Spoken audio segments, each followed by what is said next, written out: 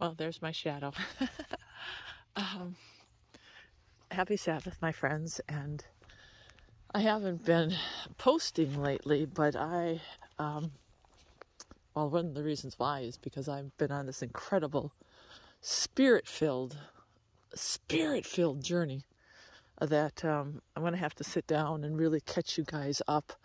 And we're really hoping this week, even not just me, but even committing to getting back on track with touching base with all of you to bring you up to speed. Some of you already know that we have been given the opportunity to start a ministry here, children's ministry actually. The way it happened is just, it's crazy, because we had been in this community for a while. When we first got here, we went out in the community. We got a chance to meet Robin at the library, the community center, and we knew that the kids rec program was going on. And then we also had another opportunity to meet with the lady in charge of the chamber. Her name was Robin too. We had great connections, but in a way we kind of dropped the ball. There wasn't a lot here going on at the Lifestyle Center. I had two sessions with very few clients, and so we ended up doing a lot of groundswork here, which I enjoyed, but we worked really hard and long, and we just never followed up on the opportunity that the Lord gave us. Well, to make a long story short, a couple weeks ago, we were like, we're going to commit. We prayed. We asked the Lord to forgive us. And we said, we asked him, will you give us another opportunity? And he gave us another opportunity. And as soon as we did that, the floodgates were open. Now, there's so much to share. I don't even know where to begin. But what I do want to announce is that I am going into full-time ministry with the children. I've got tons of great footage of all the activities we've been doing at the rec center. We have had 3 Fridays in a row. The first Friday we had 12 kids. The second Friday we had 30 kids. And just the other day we had, I believe, like 20, 21. Been very transparent with the librarian that, our business, if you want to call it a business, we work for the Lord, is to save souls, and we want to prepare God's kingdom. But we're doing so in a manner.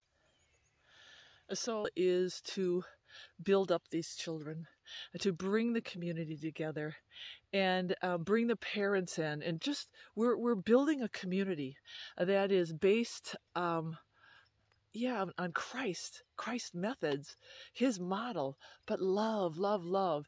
And what we talked to the librarian after a lot of these events is we told her, we said, you know what? We want people to know that we're missionaries. We want them to know that we love the Lord, but we're not here to Bible thump. We're not here to brimstone and the end is coming and you need to wake up. That's not what our goal is for the children, and not what our goal is for the community. The goal for the community is to bring them together.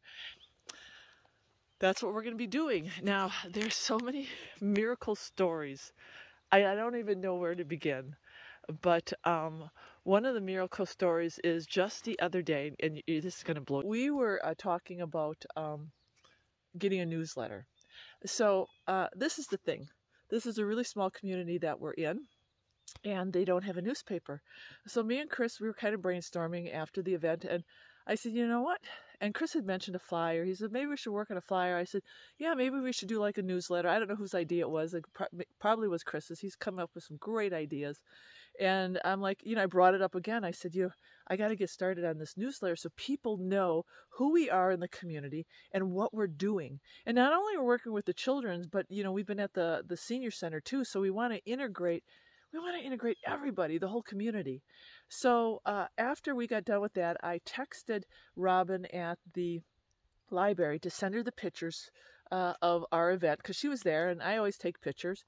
And then I thanked her for all her help. And then she texted back and she says, oh, by the way, there's a lady by the name of Leslie that here's her number. And she stopped in and she wants to help you out. And she's from the Pavilier. I don't know what the Pavilier is.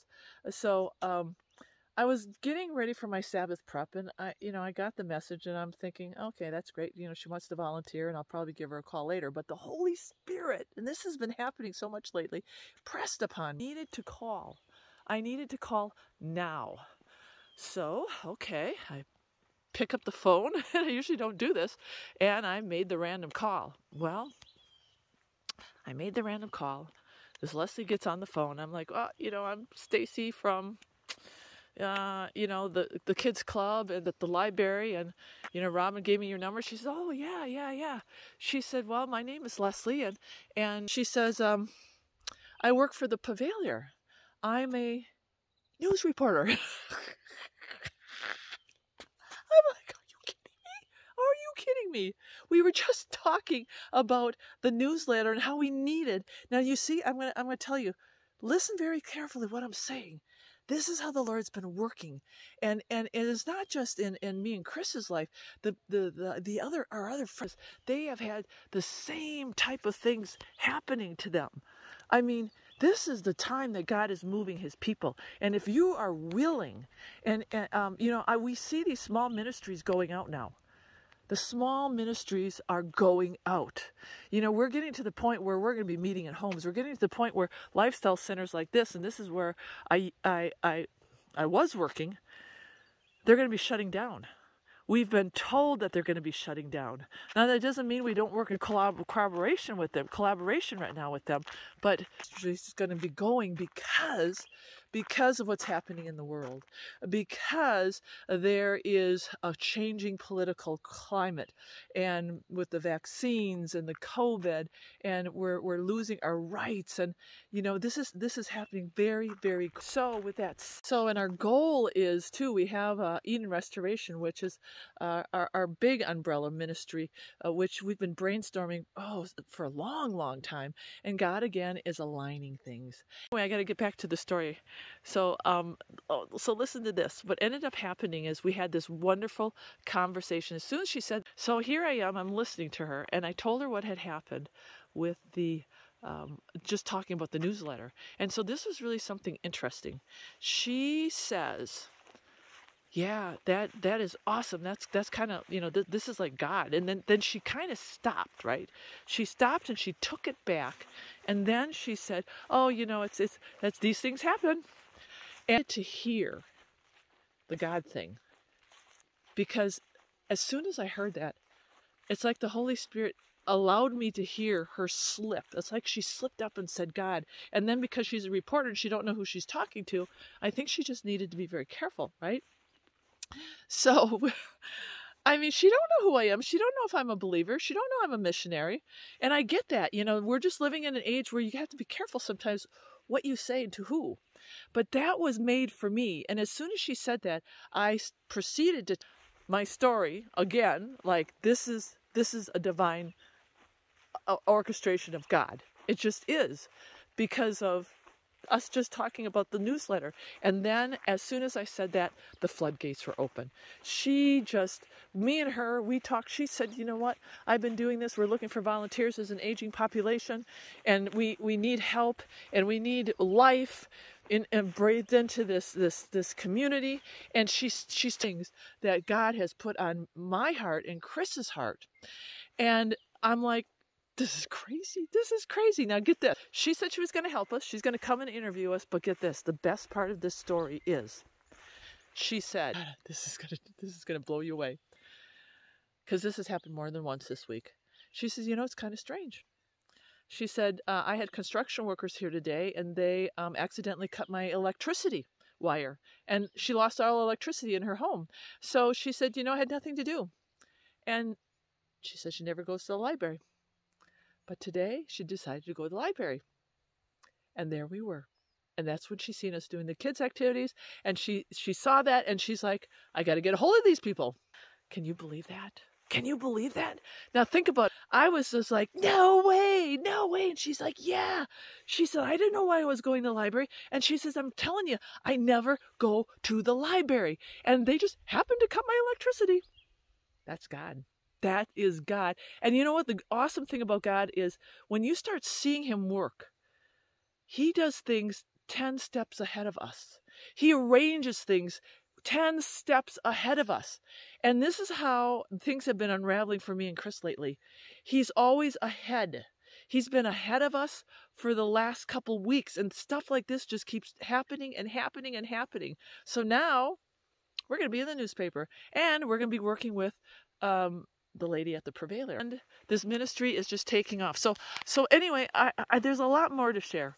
But on this beautiful Sabbath morning, I really wanted to just tell you, just share that witness with you, and I want to read one thing real quick here to feed you guys. So besides all this powerful stuff happening, there's been a lot of spiritual battles, and I have had my ups and downs within the last couple of weeks. When you hear my testimony, you're not going to believe it.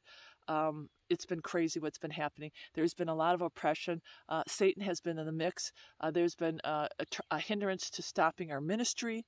And during all this, God continues to pour out his Spirit. But on August 14th, in the midst of all of this, I want to read you this, because this is what helped. This is what the Lord brought me to understand, that you're going through this and there's a purpose. And it was from John 19:11, where it said, you would have no power over me if it were not given to you from above. Now listen to this.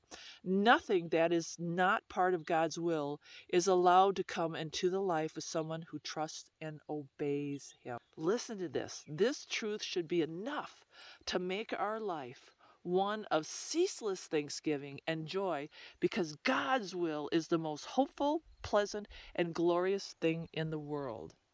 And you know what? I so needed that. I so needed that, because at this time, there were a lot of not good things happening.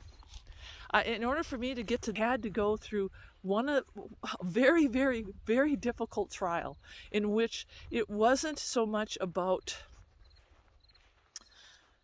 the ministry. It was about me walking in God's character, responding how God would respond. And I tell you, it was difficult, but the Lord brought me through it. And it is because of God's will. And in order, whatever you're going through right now in life, you got to get in line and understand and accept and be willing to follow God's will, because that truth, if we trust and obey him, his will for us is going to be the most hopeful and pleasant and glorious thing in the world. In the world. So listen to this. It says, it is the continuous work of his omnipotent power for our benefit, with nothing to prevent it, if we remain surrendered in believing. And this is what it comes down to. Are you willing to surrender? Are you willing to surrender so that his will can be done in your life? If you're not willing to surrender, walk away. I mean, this is serious. God is calling us. And in order for him to do the work and his will to be done, and in order for you to have joy and peace and prosperity, you got to surrender. You have to surrender. So listen to this. Isn't it glorious to know that no matter how unjust something may be, even when it seems to have come from Satan himself, by the time it reaches us, it is God's will for us and will ultimately work to our good. So whatever you're going through, just remember, it may look like it came from Satan, and it may come from Satan himself, but by the time it reaches you, it will be God's will, and it will be for his good. Because you know what? Think about Romans 8:28, and we know that all things good works for the good of those who love him. You need to claim and own that scripture. You need to walk in it. And finally, in closing, it says we live fascinating lives if we are living in the center of God's will. All the attacks that Satan hurls at us through the sins of others are not only powerless to harm us, but are transformed into blessings along the way. They're transformed into blessings. And I'll tell you what, everything that has happened to me within the last couple weeks, and all of my friends, all the stuff that's happening in their lives right now has been transformed into blessings. Seek God's will. And I'll add a little description about our ministry. And I had a hijack of my PayPal account, not the account itself, but my email address. So if anybody has a heart to donate and help, we have a really awesome ministry that is just starting. And I never ask for money, but you know what? Me and Chris, we are asking for donations if it is on your heart to donate. We need funds to get the ministry up and rolling. We want to distribute material. There's so many things we want to do. So if you have a heart for ministry, this is the children's ministry. It's called Keystone Community Builders. And we are just praying for blessings from above, and they're already pouring in. But that's what I'm going to be doing full time, and Chris is part of it. He's kind of the lead, and I'm kind of the follower. He came up with a beautiful logo. I'll post that at the end of this video, and my email account is where you would send anything if you want to donate to PayPal, and if you need my address to send money or check or something, please do. But pray for our organization, and if you have any talents and you think you can help in other areas, I'm looking. I need help. We need help. God is pouring out His Spirit right now in this ministry, and we've been overwhelmed, but in a good way. So God bless you. Happy Sabbath, and I hope this touched somebody's life. Hang on, guys. Hang on. Hang on.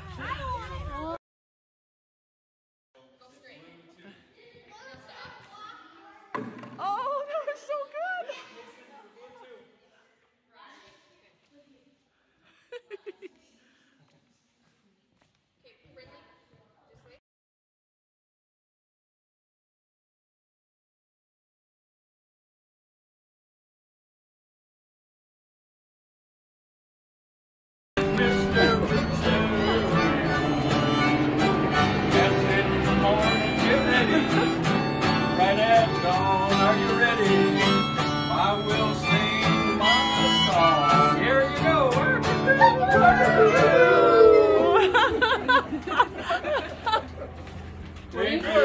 Thank you.